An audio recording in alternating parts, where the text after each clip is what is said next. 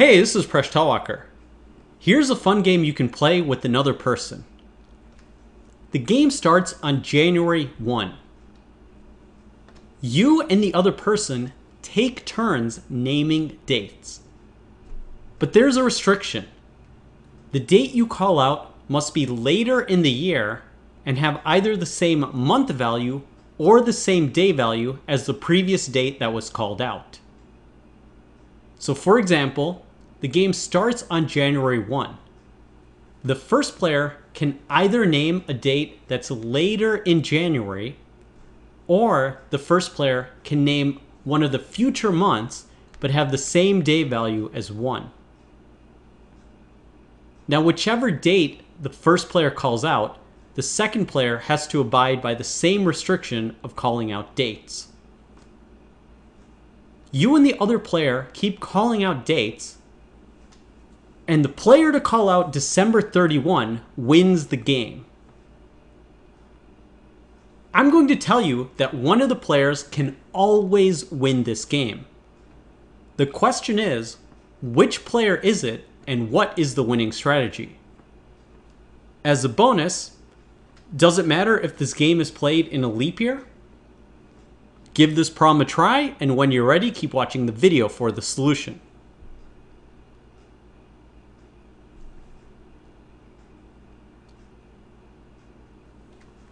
So there is a simple procedure that the first player can always guarantee a win. The first player should call out dates that are in the following list written in the format month/day. These are a list of 12 dates. They can be remembered because the day value is equal to the month value plus 19. So the first player can always call out one of these dates and continue to call out another date in this list until the first player gets to the winning date of December 31. So let's see how this plays out. The game starts on January 1. The first player thinks about which date could the first player call out, and clearly there's another date in this list which works. So that's January 20th. So the first player says, I'm going to call out January 20th. Now the second player can either call out another later day in January or can call out another month with the day value of 20. So let's suppose the second player calls out another day in January and calls out January 28th. So the first player thinks, all right, how can I get to the next winning date? Scanning this list, you can see that you can call out another month with the day value of 28, and that would be September 28th. So the first player calls out 9/28, and now the second player has to either choose a day that's later in September or goes ahead and calls a future month with the same day value. So let's say the second player calls out another month and says November 28th. So the first player says, all right, from November 28th, I can call out the next winning date, which is November 30th. Now you can see the second player is stuck. From November 30th, there's no later date in November, so the second player has to call out something in December, and that would be December 30th. And that leaves the first player the winning date of December 31. So this is an example of how the first player can win the game. Now, there are different ways that the game can be played, but it will always end with the first player being able to call out December 31. So as long as you start out by naming January 20th and then continuing to name one of the dates in this list, you will always be able to win this game. So this is a strategy for how the game can be won, but the question is, how were we able to derive this? You want to be able to think backwards. So by rule, December 31 is a winning date. So logically, this means if you name out any other day that's in December, that's going to be a losing date. Because if you name out another day that's in December, that gives your opponent the chance to name out December 31.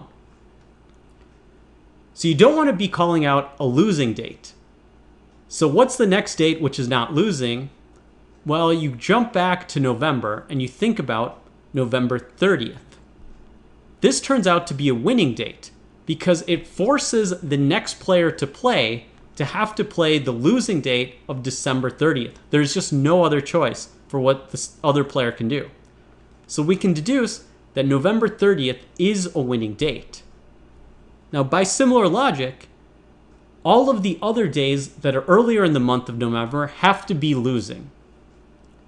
If you called out November 5th, that would give your opponent the chance to call out November 30th. So you don't want to do that. Those are all losing dates. And even thinking back one more month, this would also mean that October 30th is also a losing date. Because if you name out October 30th, your opponent will then name out November 30th, and that'll put you in a losing position. But what about one day before that? Well, we can deduce that October 29th is therefore a winning date. This forces if you can name this date, the next player will be forced to play one of the losing dates. Any of the later dates in October will be losing, and any of the November 29th or December 29th are also losing dates. So we can say October 29th is a winning date. And we see a pattern here. To get the next winning date, we want to go 1 month back and 1 day back. So we subtract 1 from the month value and the day value, and we can keep generating the other winning dates. And we keep doing that all the way until the beginning January, and that'll get us to January 20th is the first winning date. And this is the pattern of the day is equal to month plus 19, because it's true for December 31, and each time we're decreasing the day and the month value by 1. So these are the list of winning dates, and it doesn't matter if it's a leap year or not, because you can always name out these dates whether you have an extra day in February or not. Did you figure out this problem? Thanks for watching this video. Please subscribe to my channel. I make videos on math and game theory. You can catch me on my blog, Mind Your Decisions, which you can follow on Facebook, Google+, and Patreon. You can catch me on social media at Prashtalwalker. And if you like this video, please check out my books. There are links in the video description.